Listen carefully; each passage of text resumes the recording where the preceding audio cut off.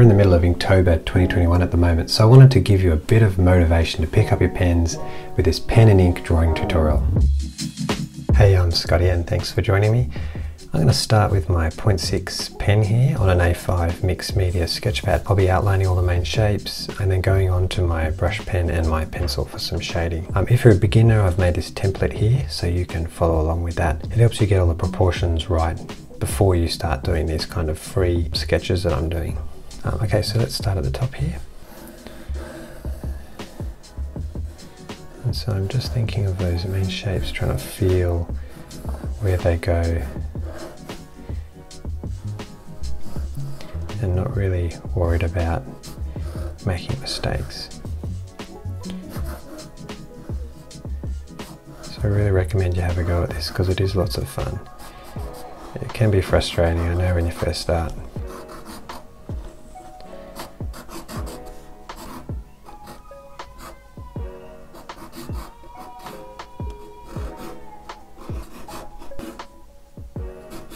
The shoulders are here. To have a bit of a guess because I can't see the edge of the shoulder.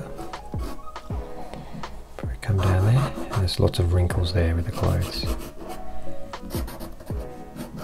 So a little split in the fringe there. Nice black dark areas here and here, and along this front bit of fringe. I also wanted to add a box. Okay, now into the face. So I think the nose is about halfway between the fringe and the chin, the mouth. So some detail later will make that look a bit better, hopefully. The eye, the start of the eye is quite close because of the angle of the face. So I'm trying to draw the outline of the eye on both sides so that I can see if it's correct. Little corners where the bridge of the nose is. So start with one side and then you can easily change the width of the iris. And so this little gap here, try to mimic that on the other side. So I'm happy with that. You can sort of feel a bit of her gaze. Use my pen to colour in the irises because the brush pen's pretty good, but it's not as accurate as this.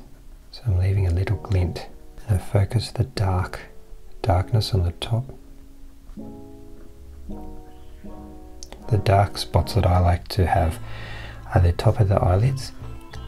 Make sure there's some darkness in the nose somewhere. The split between the lips and maybe underneath the bottom lip there's a bit of shadow there. Okay, so I'll just work out the hand a bit better. So there's some knuckles going through there, some knuckles there. Make the top of the finger flat. Okay, the other one. I'm going to slightly change the angle of the fingers so they fit better.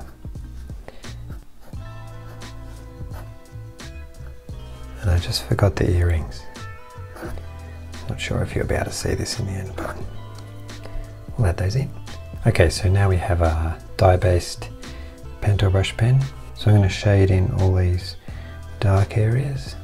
I love the way this dye ink adds some nice texture to the strokes. So you can see the dark section of the hairs on the sides. So add a bit on this side as well.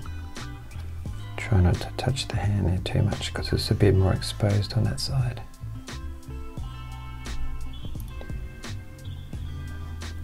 Very solid on this side of the fringe and goes very close to the top of the eyelid. And then it's not shown in the reference, but I'm going to add a bit of dark hair here because I can imagine that there'd be something there. And you can even use your finger. Not many people like it, but I do. Okay, so now there's another dark shadow under her chin. So let's do that. Okay, for the clothing I'm going to be really rough. And then maybe add some graphite pencil later. So press quite hard on the brush pen and it splays the bristles out and gives you a nice thick coverage. Shadow here, some big shadows there and they go across.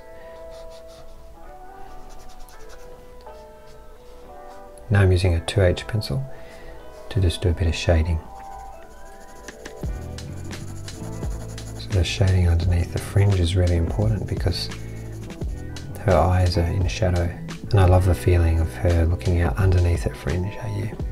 Okay, the important shadows, the eyes, the underneath the nose, the left side of the nose.